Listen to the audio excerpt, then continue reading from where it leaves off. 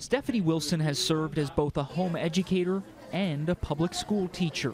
Being at home and being on lockdown had an effect on everyone, and it had a real effect on our students and our kids across the state. So she saw the challenges that the pandemic brought on education firsthand. I taught during COVID. I taught first grade. I taught first graders to read online, and it can be done. It wasn't easy, but it can be done. Wilson isn't surprised to see the sharp rise in homeschooled children.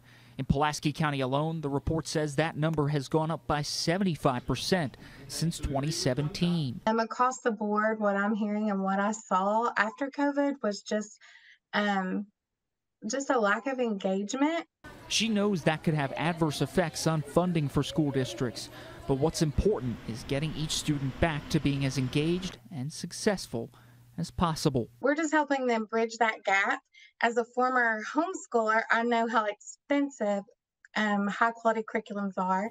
As more and more families explore home education as an option, Wilson says their New Horizons Academy is working to connect them with the resources they need. That they can continue their education. They get access to a free online curriculum that's high quality.